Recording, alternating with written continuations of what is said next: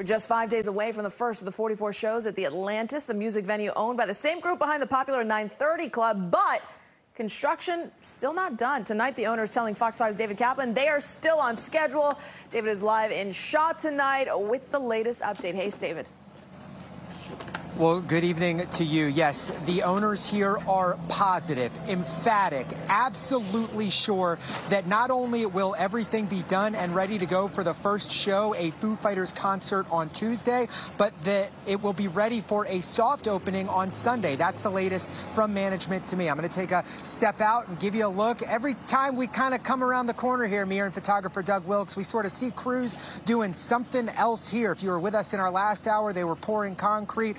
Now they are in and out. It looks like there's some painting being done as well. We have seen a constant hum all day, putting up lights on the facade, doing work on the roof, in and out of the front door of the Atlantis, an homage to the 930 Club, the original one. I talked to a guy who moved here last week. He lives in a nearby apartment building. He was struck by the speed of what's been done here in the days since he moved in.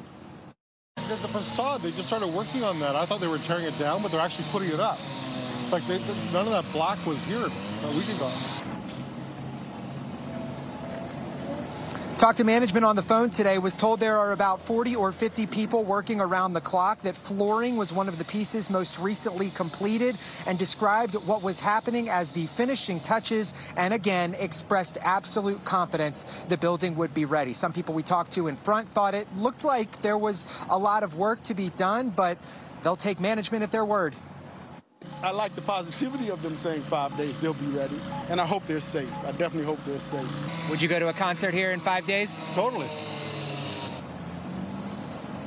All right, giving you one more live picture here. Now, a key player in what's going on here is the D.C. Department of Buildings. Talked to them earlier today, sent our request for information of exactly how the permitting, the final permitting, may work once the construction is complete here. They got our request, they understood our deadline, but have not gotten that statement from them despite multiple attempts to reach them this afternoon. So we're hoping to hear back from them by 6 o'clock tonight. If we do, we'll be sure to update you in our next hour. Can also tell you within the last week, the D.C. Alcohol Board did approve alcohol to be able to be served here at the Atlantis. Back to you. All right, David, thank you. That brings us to our Fox 5 Live Answerable question. Will the Atlantis be ready for that first concert, the Foo Fighters, come Tuesday night? Okay, 2/3 of you have no faith. You say no, it will not be ready, but we keep checking. And, of course, we'll be out there on Tuesday to make sure that we get the latest information from the ground there. Weigh in right now or scan that QR code, fox5dc.com/instable.